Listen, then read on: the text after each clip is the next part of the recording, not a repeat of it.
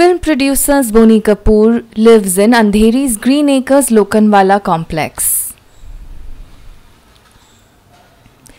His domestic help, Karan Johar, aged 23, started feeling sick on 16th May evening.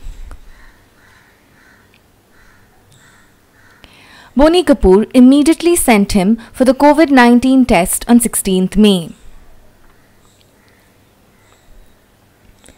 Karan tested positive for COVID-19 on Tuesday 19th May. He had been kept in isolation. The BMC then took him to a quarantine center. Boney Kapoor had issued a statement which was shared on social media by his daughter film star Janhvi Kapoor. Boney Kapoor said, "The staff that tested positive for COVID-19 has been taken to the quarantine center. Everyone, including him, his two daughters and staff have been tested. Everyone is asymptomatic." Then, on 22nd May, two more of his staff members tested positive for the virus. However, they are all asymptomatic.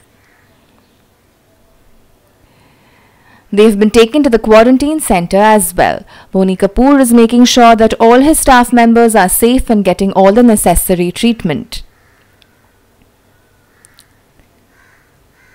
He said that his family and staff is under self-quarantine for 14 days due to exposure to the virus.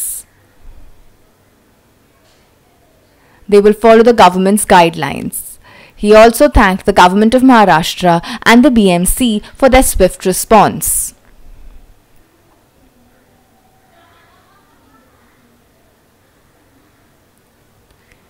And he hoped that the staff members would recover and be back home soon.